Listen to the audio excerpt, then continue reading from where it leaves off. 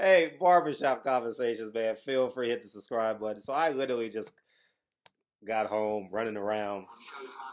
I'm listening to Blue Bloods live stream. I literally just caught it, and I've just started watching it.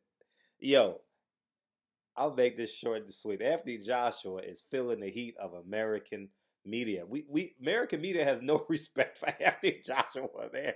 Everybody just need to jump on the bandwagon, y'all. Stop acting like he done something good for y'all. He ain't done nothing good for y'all but slow down and stop fights as it relates to Deontay Wilder. He needs to feel the heat. He needs to feel the wrath of.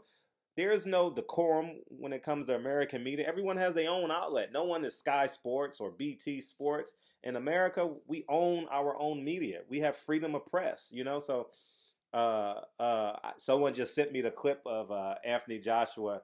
I mean, being pushed, and I'm getting all these texts, multiple DMs that Blue Blood is going in. Salute to you, Blue Blood.